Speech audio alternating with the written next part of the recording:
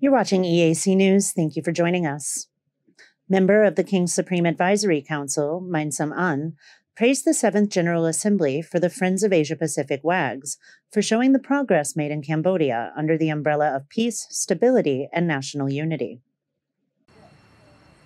Presiding over the closing ceremony of the Assembly yesterday, Mainsam An said that the event is a historic and meaningful one for the Girl Guide Association of Cambodia, or GGAC, which was entrusted with hosting the international event this year under the theme, Imagine the Possibilities.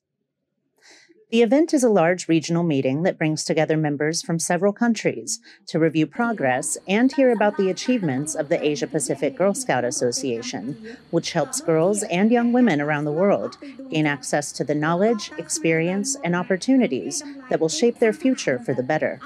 Mainsam An echoed the sentiments of Prime Minister Hun Manet, saying that the Cambodian government has identified gender equality and empowerment as a priority in its policy agenda through the first phase of the Pentagon strategy, which aims to strengthen good citizenship in a highly civilized society with morality, equity, and an environment in which women are the core.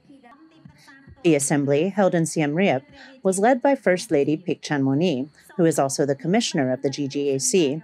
The event was somewhat of a trial run in preparation for Cambodia's role as host to the 39th World Association of Girl Guides and Girl Scouts Conference in 2026, which will see scouts from dozens of countries converge for the global conference in Siem Reap. Kristen Winters, EAC News.